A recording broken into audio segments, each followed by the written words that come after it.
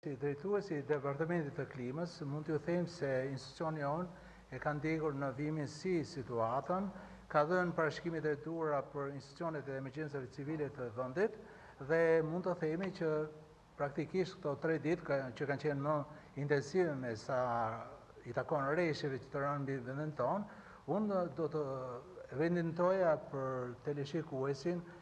disa pika kryesore. Në ratë të parë, do të themi që kjo situatë meteorologjike për vendin tonë ka përfshirë të gjithë territorin. Në rastet e përmbytjeve ose situatat të ngjashme në të shkuarën,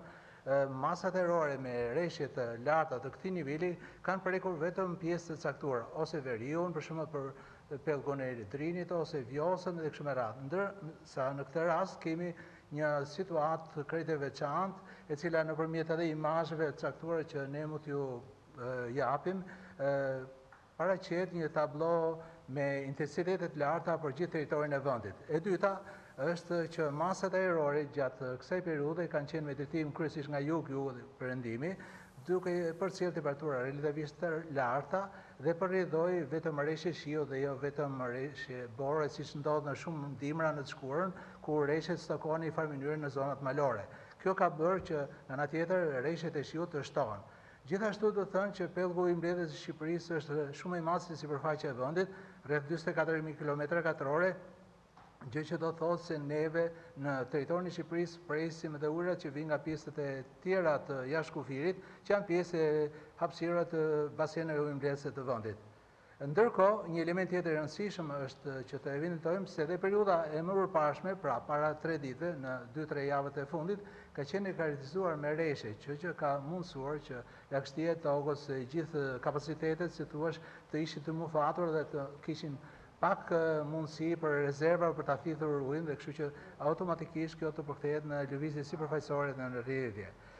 Edhe njërë, zoti Zorba, pra sa do të zgjasin reshjet në ditët në vijim dhe kur pritet jetë piku sipas parashikimeve të Institutit? Okej, atëherë më lejoni të mbaroj fjalinë nuk të ku e lam pak më parë dhe pastaj të dalë në përgjigje të pyetjes tuaj. Patjetër. Për muajin nëntor në kontinentin evropian kemi patur 8 stuhi të kësaj kategorie, domethënë kategoria e dytë, të cilat nga këto 8 për kontinentin evropian, 6 janë vërtetuar në hapësirën mesdhetare dhe 4 nga këto kanë prekur dhe territorit e Ballkanit Perëndimor dhe Shqipërinë. Pjesërisht ose në një masë më të madhe si kjo sot e këtyre ditëve që ka prekur gjithë territorin tonë në veçanti. Atëherë, duke u kthyer kjo për pyetja juaj, unë do të thoya që situata do vazhdojë edhe në 4-5 ditët e ardhshme me problematika jo sa i takon reshjeve, por duhet të thënë se me kalimin e kohës, edhe reshjet të vogla në këtë situatë të lagështisë, të gjithë gjendjes hidrike të territorit, do të jenë problematika. Nëse dikur për shembull një situatë me 100 mm me hapësirë kohore përpara me thatësirë nuk përbën një problem, sot edhe një vlerë 40 mm mund të jetë problematike. Deri me datën 4 deri 5 dhjetor, situata do të vi gradualisht drejt një përmirësimi, por duke pasur prezencën e reshjeve që në një farë mënyrë e vërtetëson përmirësimin. Gjithashtu do të thojë edhe diçka tjetër, që në qoftë se situata po paraqitet me reshje sot në pjesën jug-perëndimore të vendit, duhet të evidentojmë, siç ka ndodhur në të shkuarën, se prurit hidrologjike, pra për në lumet, për basenet e lumit Vjos apo Semën, si quhet e shikon i kolegët këtu prapa meje të fushës së hidrologjisë që po ndjekin hapasapin në çdo moment të ecurinë e prurjeve në nivelet e lumeve, duhet të themi se prurit përgjithsisht kanë një lloj diferencë kohore dhe reflektohen një ditë më pas ose 30 orë, 36 orë më pas nga vrojtimi i reshjeve. Kështu që unë nuk do ta shikoja situatën aq problematike sot, që sigurisht është shumë problematike, por shumë më tepër problematike do ta shikoja nesër dhe pasnesër, sidomos në pjesën jug-perëndimore të vendit. Kështu që duhet jemi vërtet shumë të mëmshëm si nga pikpamje individuale, familjare, ku çdo njeri duhet të tregohet i përgjegjshëm për të paraqitur kujdes dhe mos të lëvizur, qarkulluar, ashtu siç edhe institucionet e shtetit bëjnë maksimumin për ndihmesën e duhur në këtë raste. Zoti Zorba, pra ka rrezik edhe në momentin që do të ndalojnë reshjet nga prurjet e lumeve? Sigurisht.